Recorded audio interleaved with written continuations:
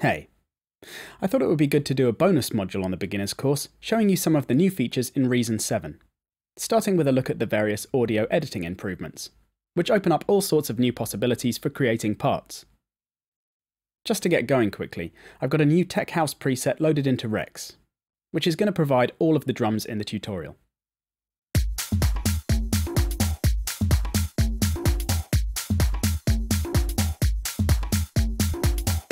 This is a great new addition to the Reason library, and is particularly useful for beginners, as it has different variations of the drum groove in each of Rex's 8 slots. So one with just the top percussion, one with just kick, and so on.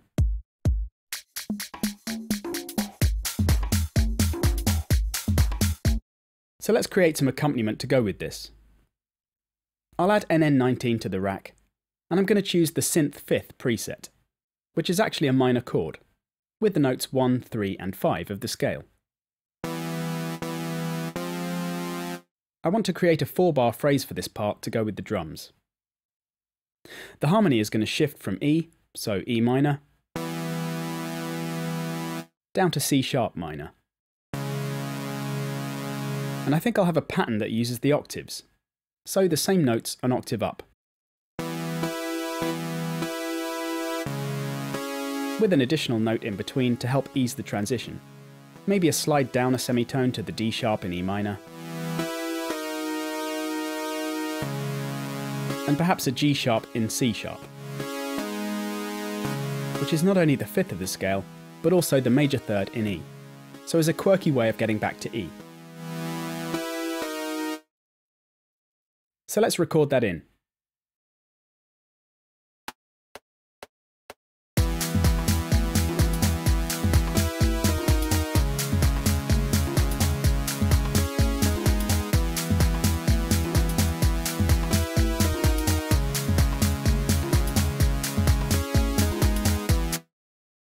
And now I can edit the notes by selecting all and quantizing in the tool window, or manually dragging them around, and also change the velocity if I need to.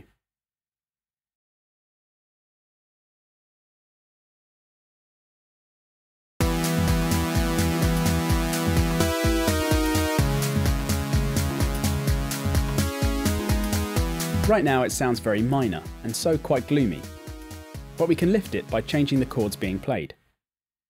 For example, playing a 5th interval with this preset, as the name suggests, changes it into an 11th chord, as you get the additional 9th and 11th notes on top, which make the whole preset much jazzier.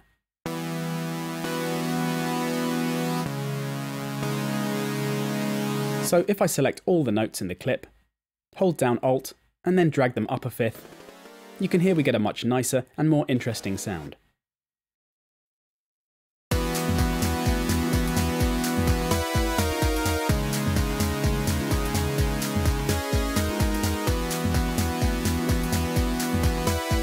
The only other issue is that the sound is very loud and sustained right now, so it not only dominates the track, but doesn't really move with it in any way.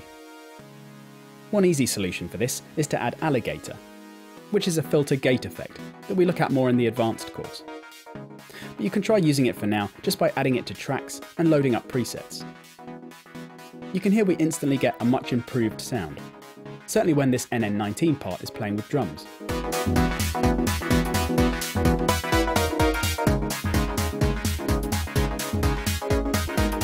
And we can now try out some different presets to see what works best.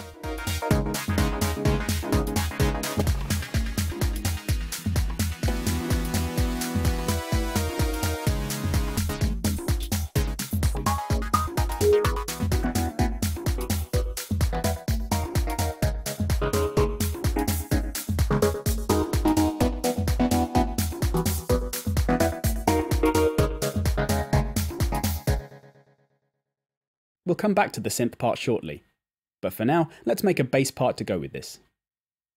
I've added Thor to the rack with a slightly edited bass patch loaded. I thought it might be good to have the bass part ascending, as the synth part is descending. So we'll go from the E up to the C sharp. Maybe via the G sharp, as the harmony kind of shifts at the end of the bar with the D sharp in the synth part. so it will fit better than having a G in the bass, which would be the minor third in E minor. And this will also give it more of a major sound. And then we can go up to the E at the end.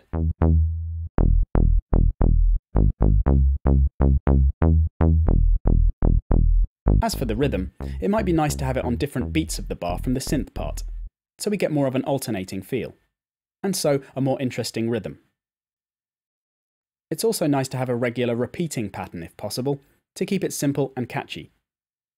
So I think I'll go for dotted notes across the two bars. By that I mean have a note every beat and a half, which can create a nice pattern. If I draw this in instead of play it, I can show you a different way of doing it. So I'm creating a 4-bar clip here. I need to draw notes on the first beat, then halfway between beats 2 and 3, then on the 4th beat, then halfway between beats 1 and 2 of the next bar, then on the 3rd beat, and I think I'll make them all a beat long. Then we can copy those notes up to the C sharp. And now let's take a listen to that.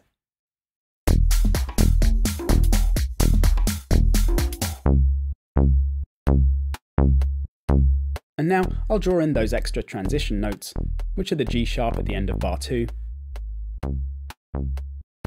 and the E at the end of the phrase. If I make them start just before the last beat, then the rhythm will be a bit more interesting. And we'll also get the legato effect, so you won't hear the envelope at the start of the note, and it will just slide the lower frequencies up, which will make it subtler, but that's fine.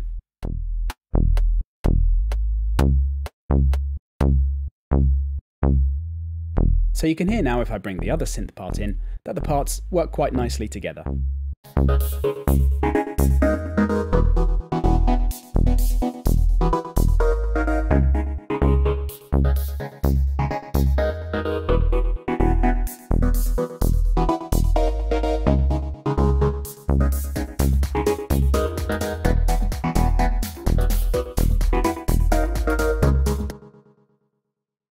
I've added an extra part in now, which is Kong, being played by a MIDI clip, repeatedly triggering a clap sound. I played this in live, so if you look at the notes, you can see they're slightly out of time.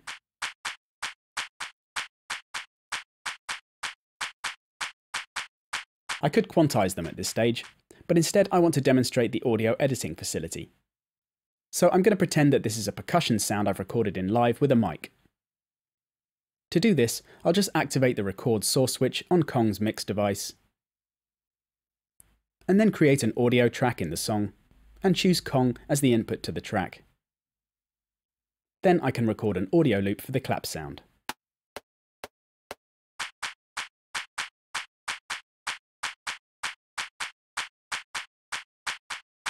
So double-clicking on the audio file I just recorded of the Kong part, you can see immediately it looks different from Reason 6. As we have slice markers along the waveform, which have been placed on every transient, or loud burst of sound, so at the start of each clap. What this means is that we can edit the timing of the claps by dragging the markers around. You can see they snap to grid positions when I do this, if I have snap turned on above. The way this works is to time stretch or warp the audio either side of the marker to make the timing right. So when I drag a clap forward in time, it stretches the previous clap. One way of leaving the previous clap unaffected is to add an extra marker, which is done using the pencil tool. Then, when I drag the clap, you can see the one before stays in place. Markers are removed simply with the erase tool. Another option is to select all with the Edit menu command, and then quantize the slices using the options in the tool window, just like when you quantize MIDI notes. So I could quantize them exactly to the grid positions if I wanted the timing to be spot on.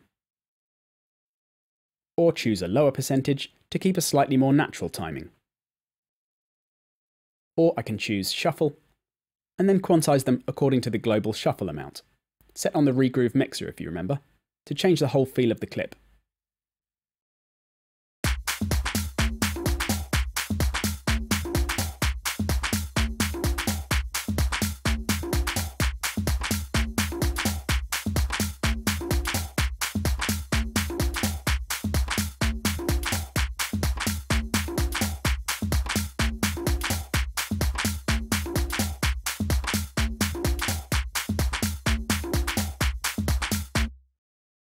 There are a few other nice features here, such as the ability to edit a group of slice markers without affecting the rest of the clip. This is done by selecting the markers you want to adjust by dragging over them, and then dragging the group handle below, which you can see moves all of the markers together as one. Another useful thing here is that this group can be time stretched or warped differently from the rest of the clip if you like too, as it gets treated like one slice with them all selected like this. So for example, if I drag the last marker here, then you can see it stretches all the markers in the group together, so keeps the relative timing, but leaves all the other markers in the clip in place.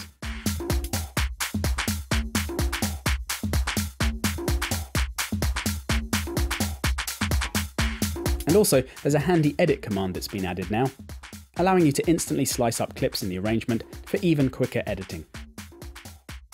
If you select all or a portion of markers, you can then choose Split at Slices to chop up the clip, allowing you to immediately grab those bits of audio and delete them or use them elsewhere in your arrangement. And finally, if at any point you want to go back to the original timing of the clip, so lose any of the marker editing that you've done, then you can choose Revert Slices from the menu, and the original timing will be restored. I've recorded the main synth part onto a new audio track now too, in the same way, as I want to show you another cool audio feature that's new to Reason 7, which again makes editing and creating unique sounds really easy. If I bring up the menu on the expanded audio clip, you can see in the Bounce submenu we now have an option for Bounce Clip to Rex Loop, which is an amazing addition. This converts the clip to a Rex file, which gets placed in the self-contained samples folder for the song, as you can see in the tool window. Then I just double-click that file to open it up in Rex, which then opens up a whole new world of possibilities, with all the controls available on that device. For instance, I instantly have access to Rex's filter section, where I can add even more filter enveloping to the whole sound. If you remember from earlier on the course, I can apply this by lowering the filter cutoff,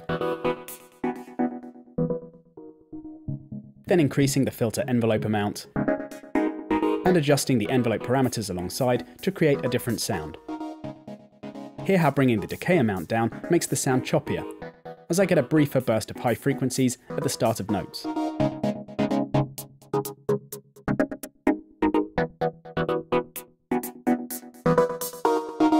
Whereas adding some attack instead gives me the wah sound of the filter opening, to totally change the character of the part.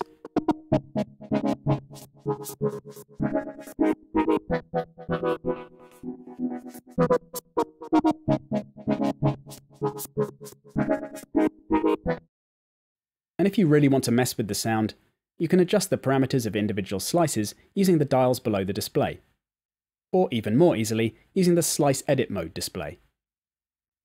To enter Slice Edit Mode, simply activate the switch, then click on one of the parameters just below the display, and draw in a curve, or turn slices on or off. For example, to make the pitch go up and down, I just draw in a curve like so.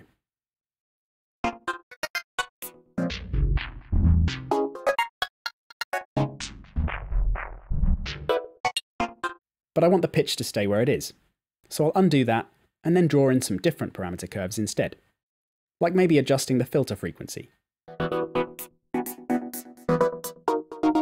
You can always loop different parts of the phrase to make it easier to hear the section you're editing.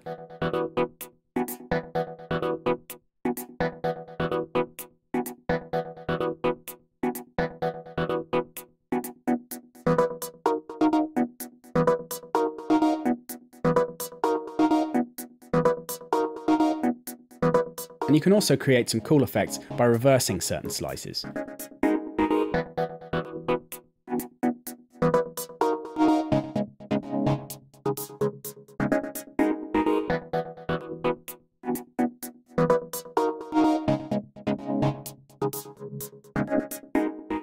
So these new features have enabled us to quickly create a nice variation of the original loop, which is reduced in frequency content and given more synchronized shaping to help it blend more in the mix.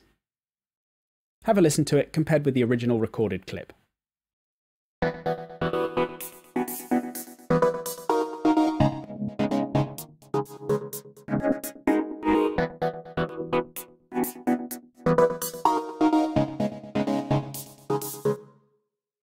So this gives us two different versions of the loop to either layer together, or probably more likely alternate. Maybe using the new one in the main break, and the original one in breakdowns, where there's less going on. The last thing I want to show you in this session is the Matic Retro Transformer. This is an effect that you can download from Propellerhead's online store if you haven't already, as it's available for free with Reason 7.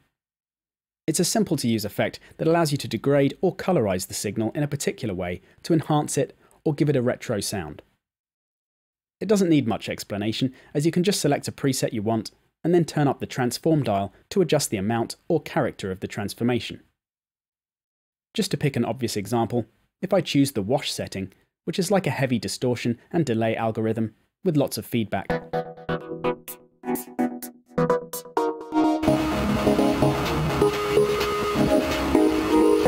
then the transform dial is actually a filter cutoff, to lessen the amount of high frequencies in the sound.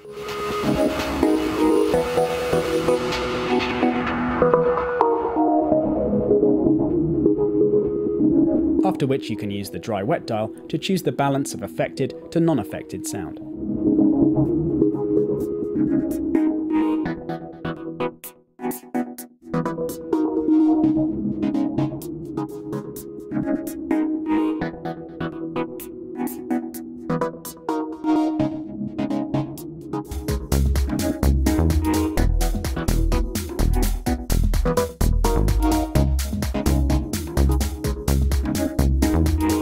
So this is a really great addition to Reason 7, and is a lot of fun to play with.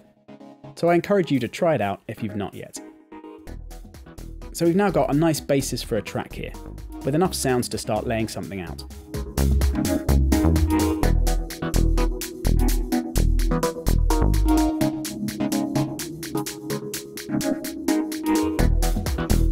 Check out the module session if you want to inspect anything in this lesson more closely, and hit me up with questions if you have any. See you next time.